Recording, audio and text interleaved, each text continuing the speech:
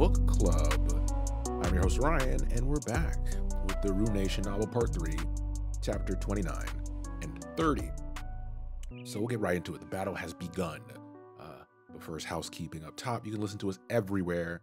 Email us at podcastcore@gmail.com. Visit us at podcastcore.com for all of our info.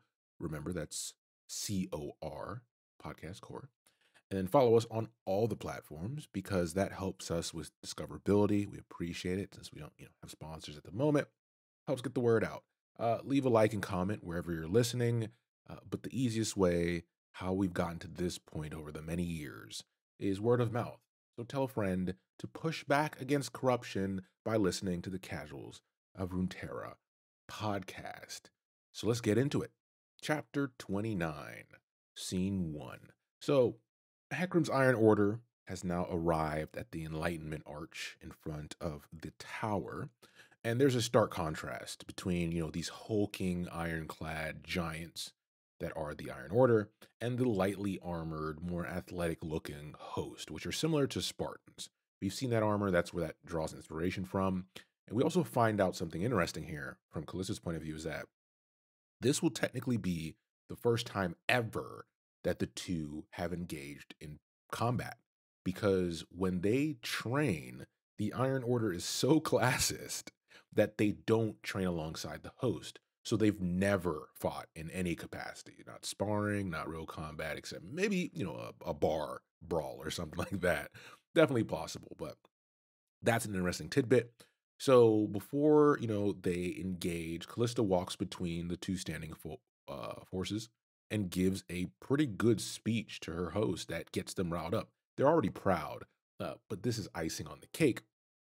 And she says, quote, "They are no better than any of you. For all their finery and wealth," she continued, "they are weak, for they have never had to fight for their place. They've been given everything on a silver platter, every privilege, every honor, where you've had to fight for everything, every day of your lives. And that makes you stronger than they can ever be." Listen, that's just a portion of her speech. And we've heard, war speeches in plenty of movies in the past, plenty of fantasy. But these words can be applied to any of the class struggle concepts we've talked about throughout this story, far from the battlefield. So good job, Callista. Good job.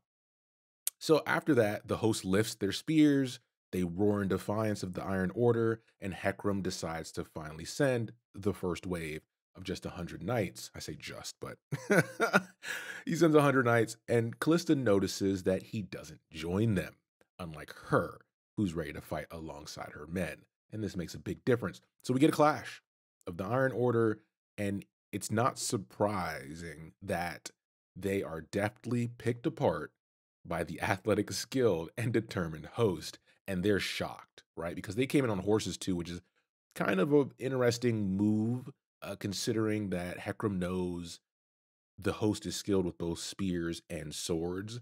So they're going to use those spears to get them dismounted. Poor decision on his part, but he's also not functioning with a proper military mind, and Callista knows this. So Callista looks across the carnage after this first battle where they just dismantle and pick apart this group. And even Ladros is smiling brightly at the end of this for the first time in a long time, because he's been going through a lot, if you've been following. And he knows that this story will be talked about, how the quote-unquote lowborn stood up against these high and mighty classist soldiers and held their own, and not only held their own, but dominated in this first bout. And she looks across to see Hecarim. He's kind of sitting there still, but she can see the fury on his face at this outcome. So then they move to clearing out the bodies, because that's only the first wave, right? This is, win the battle, not the war. At this moment, that's just the battle. So the host clears out the bodies, and they bring their own dead carefully back to the back ranks, the rear ranks, behind the arch, and they place them in neat rows, and then they mark their foreheads with these religious symbols to help them pass on into the afterlife, since they've done their duty. And for the bodies of the Iron Order, they just kind of shove them forward, and they build like like Legos. They build a barrier to help them against the following charge. And Ladros and Cal notice at this moment that Viego has now arrived at the front lines, and he is furious at this outcome, and he's yelling at Hecarim. And this takes us to scene 2.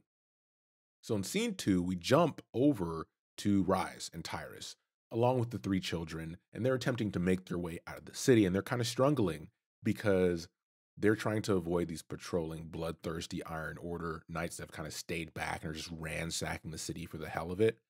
And they stumble across a ransacked building, and Rise has a great plan. He's like, listen, they've already torn up this building. There's very rare chance they'll come back, and we need to buy some time until sunsets. So they head into this building. There's food and stuff, and they chill. And then hopefully no one returns. They wait till sunset, and they can head out of the city under the disguise of night. They find food. They feed the children and talk a bit about what's been going on, what's Callista's role in all this. And even at this moment, as angry as Tyrus is, he knows that she's been manipulated, because he kind of knows her heart. He's gotten a measure of her person. And at this moment, they start to hear the voices of knights again. And Riot's like, quiet down. They sit quietly and they wait for the soldiers to lose interest because they shouldn't come check out this building. They have already ransacked it, right? And then they kick in the door. And we move on to scene 3. So Ehrlich is watching the battle rage on, and he's enjoying it, right? He loves the carnage, regardless of who's dying. We've come to understand just how sick and twisted he is. And we know the cause of that sickness and that twisted personality he has, which we'll talk about once we wrap this book up, about the progress of his character's descent into madness, or even more. But meanwhile, Viego is yelling at Hecarim, send in everything you got. Stop doing this. His impatience is now leading him to decide to go in and fight. And remember, from Ehrlich's point of view, he doesn't know Viego's prowess. His view of a king is just this guy who sits on his throne and throws out orders. But Viego summons Sanctity, and he's like, okay, I'm going in. And Ehrlich, concerned that the Viego will get hurt, not knowing, tells him, wait, I know another way. And everyone's looking at him like, why didn't you say so before? He gets a quick jab in where he's like, oh, I thought you guys were better than them. And Viego could care less. He's like, listen, show me the other way. We'll go with that plan. And Ehrlich is once again pleased. And that's where 29 ends. And this takes us into 30, which is just more action. So chapter 30 has more scenes. It has 4, but it's shorter. And we hop really quickly between all the points we were at. Just kind of do a quick check-in on what's going on to progress this story, since it's the culmination of everything we've worked up to, right? Scene 1, Cal and Ladros knew the next attack would be the final push. The host is bruised and battered, they're bruised and battered, and Hecarim is finally dismounting, and the Iron Order is ordered to do the same. And this is the first time that the host is being shown respect by the Iron Order and will be faced on even footing for the first time. And Cal knows that this doesn't end well for them, right? This is the moment they've worked up to, but at this point, all she hopes is that she bought Jendikaya, Tyrus, Rise, and the children enough time to escape this madness, because these are all people who have ultimately helped her in some way, despite the madness she has brought to their shores. And that's where scene 1 ends, and we go to scene 2. In scene 2, we're back with Rise and Tyrus as these knights have kicked in the door and they advance in the building, ready to slaughter. And in defiance, Rise, having been practicing on his own, yells no and summons this rune prison. Shout out to the reference in the game. For the first time around one of the men, and he's watching it as this guy's trying to bash against this magical barrier. And after that moment, Tyrus tells everyone to close their eyes and summons this bright, blinding light, which is akin to a flashbang, and the group just makes a run for it, and that's where that scene ends. Then we hop into scene 3, and we're back with Ehrlich Grail's group, and he's leading them through that back entrance, which we've seen this before, and upon arriving to the secret door, he warns Viego, I'm pretty sure Callista thought about this, so expect resistance. But Viego has been driven completely mad at this point, and his men are expecting resistance. So the door opens on the other side. There's custodians, and Viego already has Sanctity out. He makes quick work of the custodians, and now is completely like it describes him as having flaming eyes. Like his eyes are just ablaze with madness. With Sanctity in his hand, he's just carving his way through these people. Remember, Sanctity is a magical weapon, so it also like sucks their soul and all this stuff. It's a spectacle. Gets to the doors and just blows them off the hinges with just a simple spell. And that's the part where he says, "Okay, the rest of you guys go flank Callista's host, kill the traitors." And he looks at Erlich, who's now terrified of the king for the first time, I think, at this point, because he's now seen everything he's capable of. And he also starts to question his decision because of just how powerful Viego turned out to be. But he looks at Erlich and tells him, "Lead the way to the Well of Ages." And that takes us to our final scene here, scene 4. And we get some Sakuga moments between Ladros and Callista as they fight to their last breath. They're weaving in and out between each other and just dispatching the last bit of men. And as the commotion behind them grows, Callista yells to the rear flank or the rear rank, "Hey, engage Viego's men. Don't let them crash in on us." And Ladros yells at Callista that she needs to personally go attempt to stop Viego. Because if not her, then who, right? Because they're all dead anyways. But before she could turn around, in front of her is looming her ex-fiance, Hecarim. And that's where the chapter ends. So this is absolute madness.